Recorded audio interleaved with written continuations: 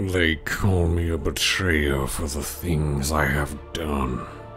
That I am no better than the demons that I hunt. What little they understand. If only they could see what my blind eyes see, then perhaps they would be willing to sacrifice all that I have and do what is necessary. I was imprisoned for 10,000 years as the world suffered and started to decay. As the people turned a blind eye to the horrors that the world faced, we gathered our strength and will not sit by idly as others have done. Rise, my children, and know now that you are prepared.